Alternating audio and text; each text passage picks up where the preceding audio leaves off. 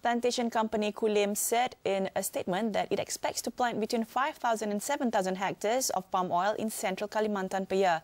It said the first 500 hectares of land clearing for a new planting program, together the setting up of 80 hectares of oil palm nursery, will commence in the third quarter of the year.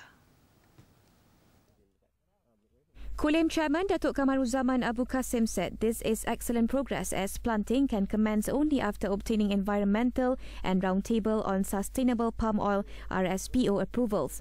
He said after KULIM's annual general meeting yesterday, the new planting program will soon facilitate between 5,000 and 7,000 hectares per year. He added that the group's move to secure additional land bank via its 74% stake in PT Win is key to growth for its plantation segment. The acquisition of PT Win for 138 million ringgit comes with 40,645 hectares of plantation land in central Kalimantan, Indonesia.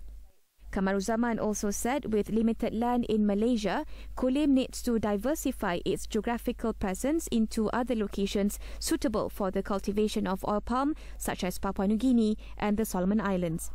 Plantation earnings remains the key driver for the group and contributed 90% of its revenue in 2013.